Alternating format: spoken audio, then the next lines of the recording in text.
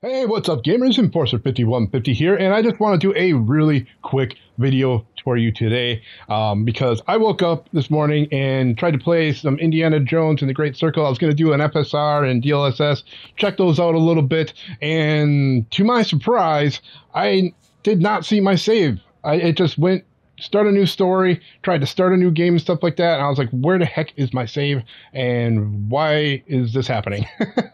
But anyway, I checked online, and some people had some ideas, which it didn't really work for me. What actually worked for me, and I just wanted to share this with you guys today, that I went ahead and I opened up the game.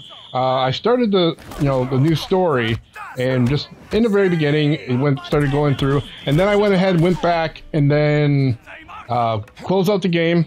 I did a repair and repaired the game, and then I restarted my computer. Mostly, I think what did it was the repair. You just need to go to your game, go to right click on it if you're using Game Pass like myself, go to Manage, Files, and then you should see the Repair and Verify, something like that there, and then you'll be able to go through it, it'll repair it, and then go back in. I don't know what's doing it, but then once I came back in, I was able to see that it gave me a selection of today's save or my cloud save, which was like on the 15th, about like a week and a half ago. So that worked. Hopefully it does work for you.